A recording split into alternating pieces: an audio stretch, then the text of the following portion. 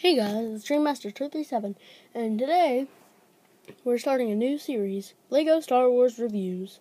And our first one is on the first one I ever got, Anakin Skywalker's Jedi Starfighter.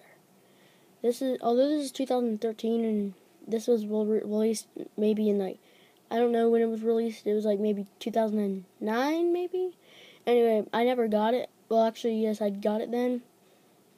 But then I kind of lost it and broke it. But then I found the pieces and put it back together.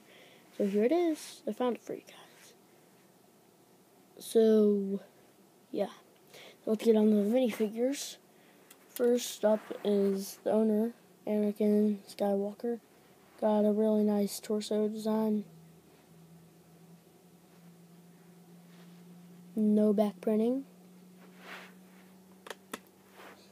Next, the last figure is R2-D2. They designed this one in the same year it was released. It kind of looks different from the other R2-D2 because it has a gray head. This one has a white silverish head. So let's take off the minifigures and get to Anakin Skywalker's Jedi.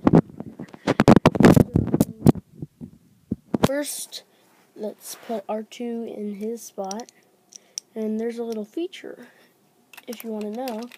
You just set him in there, no studs, and there's this little blue thing, and watch carefully what happens when I push the little blue thing. Yes, you guessed it. He pops out. He pops out of his spot. Then let's take off that. There's no spot, I don't think, to put this lightsaber. So I just put it right there. And then you just set him down like that. And you just set him in there. And then put the cockpit back on, and Anakin's flying. And there's 2 flick fire missiles and the landing feet. Right. Let me see if I can show you.